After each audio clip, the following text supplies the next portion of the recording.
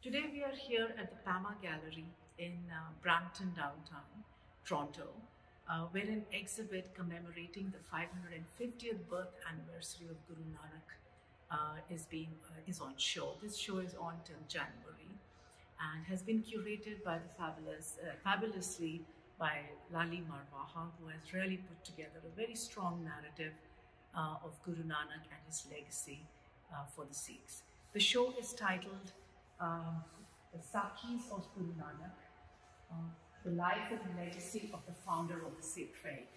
And it starts with the narration of the Janam Sakhi tradition, which is in the Sikh Faith, which includes a number of information on Guru Nanak from the Janam Sakhis, compiled many decades after his passing.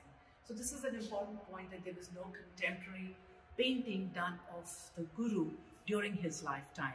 And all the information or the visual memory that we have of Guru Nanak is from starting from the Janam Sakhis onto our contemporary renditions, which are all as per the perception and the imagination of the artist of that period.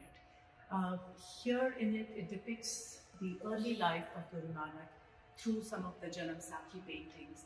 And one of the important pieces is this painting, which is a watercolor on paper from a Janam Sakhi from the early 19th century, which shows the disappearance of Baba Nanak when he goes to take his bath in the river Bain and disappears, which is known as the emergence and the immersion, from where on it's so-called construed as the enlightenment of Guru Nanak as in the Western tradition. After this seminal incident, Guru Nanak starts his travels, which he does for 25 years, covering over 25,000 miles in all 4 directions, including down to Sri Lanka, the Udasis to Mansarovar in Tibet, to the Middle East, and in Pakistan, etc. Flowing from the first section of the exhibit, which is the early life, we now move into the journeys undertaken by Guru Nanak. But before we do that, I must point out to this wonderful sound cloud that I'm standing under, which has renderings of Gurbani by the talented vocal artist Ramneek Kaur from Toronto. Amardeep has taken these photographs during the making of his 2 books, and he's currently on his project of filming the travels of Guru Nanak, so we can look forward to much more in-depth work from him. And these are pictures of Nankana Sahib, where Baba Nanak was born. And this particular piece is very interesting, and he's taken this photograph behind this grilled window, which is symbolically saying that the limited access that Sikhs have to their places of worship in some parts of the world. And I find that very poignant and interesting from a creative angle as well. So there are about 5 of these photographs which show different places. Then the exhibit is then divided into the segment, which is a succession, from where Guru Nanak's legacy is transferred to the succession of the 10 Gurus as they happen in Sikh tradition. And there are some beautiful miniature paintings which show all the 10 Gurus in one painting, which is from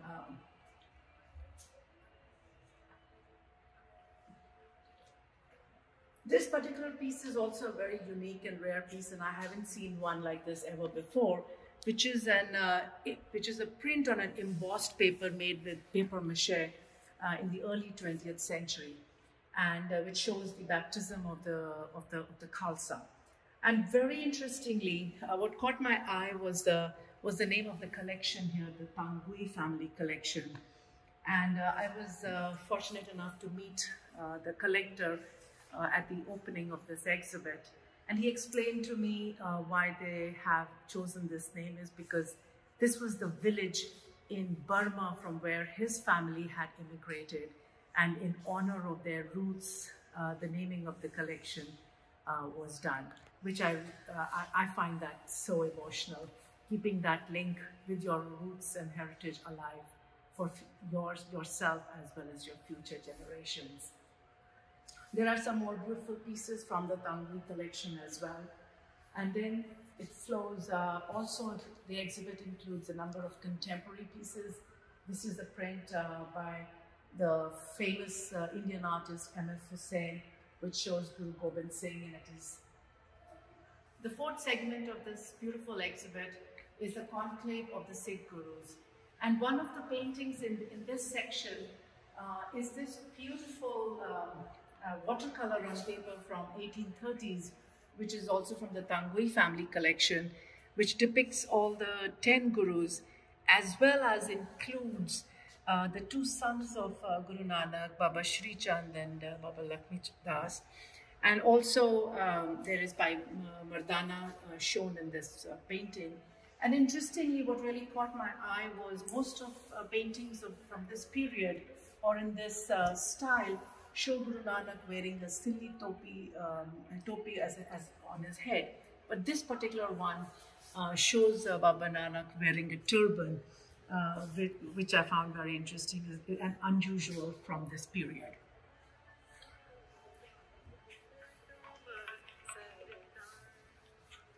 Here is an interesting piece which we don't very often see, which is a Rumala, which is made in China, and it was embroidered on silk, done in the late 19th century. Most probably when Sikh soldiers were in China, they commissioned this piece. And very interestingly, again, like we talked right at the beginning, that it is really the perception of the artist of how they visualize the Gurus. So here in this piece, all the Gurus are shown with very Chinese facial characters, and Guru Nanak is more in their image of how they would imagine their emperor and the other, and so on is with all other Gurus. And again, as per the traditional style, there is the centrally placed Kra Prasad, but at the same time, there is also another object which I believe is associated with some sanctity in the Chinese traditions. And we also have the common bird and the bird in the cage in wherever Guru Nanak is represented with Bhai Mardana. The final segment of this fabulous exhibit talks about the succession from the 10 Gurus to now the Shri Guru Granth Sahib as the eternal Guru for the Sikhs. And it has some contemporary works. Here is one by Harinder Singh, which is the writing of the Mool Mantra on handmade paper.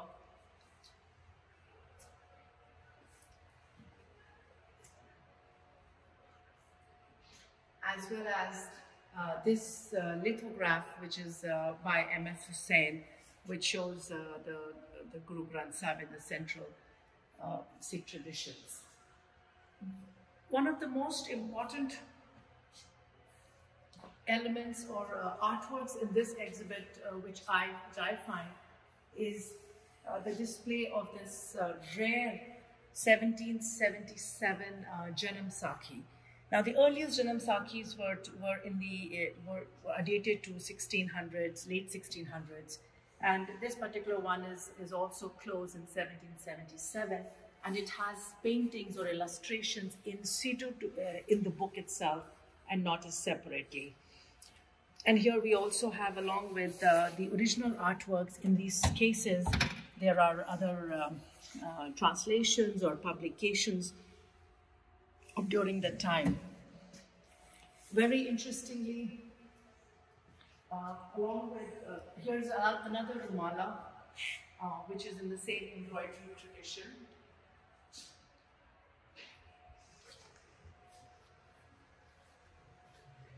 Moving on to this perforated paper, mid-19th century, which is actually how the Janam Sakhis or the paintings were created. These are the master drafts which the artists made, and then people would, the other artists would take this master draft and trace it out with charcoal, rubbing over the perforations, and they would get a template, this is used as a template for other paintings. These are some more Janam Sakhis. This one is a Kashmiri manuscript which was made in Kashmir by Kashmiri artists, and so again the features are appropriate to the region. It has its original binding, which is also rare because being the fragile nature of these artworks on paper, and that we have these. This one will give you a sense of the size of the Janam Sakhi, which is undated here in this. And we also have in these drawers the French translation of the Guru Granth Sahib, which was done by Dr. Jarnail Singh in 1996. The exhibit also includes some beautiful artworks on the Golden Temple, on the Darbar Sahib or the Harimandir Sahib. Here is one rare, very rare to see a watercolor and oil on cloth with gold, which is an architectural rendering of the Harimandir Sahib. Flying above is the Nishan Sahib in a triangular Sikh pennant, but you will also notice that the Nishan Sahib is not what we usually have in contemporary times. It's in a different style.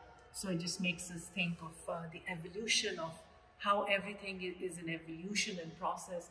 They're not frozen in time.